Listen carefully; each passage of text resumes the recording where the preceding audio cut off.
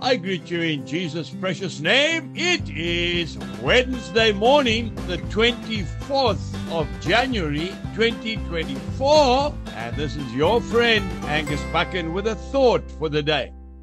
We start off in the first book of Peter, chapter 4 and 1 verse 3. For we have spent enough of our past lifetime in doing the will of the Gentiles, when we walked in lewdness, lust, drunkenness, revelries, drinking parties, and abominable idolatries. Wow. Enough. No more.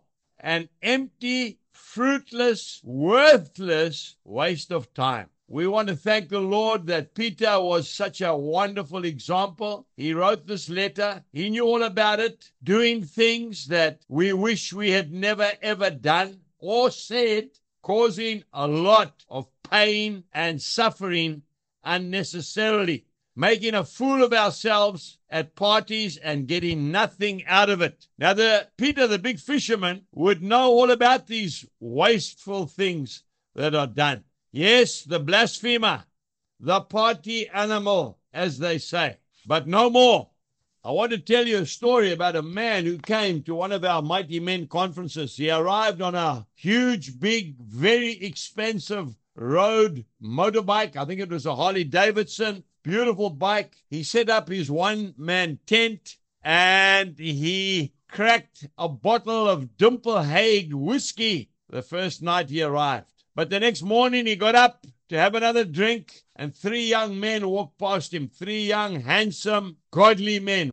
And one of them had a cross around his neck, and they stopped and they came over to him and they said, "Sir, we want to tell you that Jesus loves you so much. You know that he poured out the rest of that whiskey out of that bottle. He broke down, he wept. They prayed for him. His life was changed instantly from an alcoholic to not touching another drink." That same Peter, that party animal, when he met Jesus Christ, he said, "Get away from me, for I am an evil man, Lord." But the Lord used him to head up the church. Do you know that the legend goes that when Peter was caught and eventually crucified, he asked them to crucify him upside down, because he said he's not worthy to be crucified like his Lord. If we love Jesus Christ today, there must be a change in our lives. God bless you and have a wonderful day. Goodbye.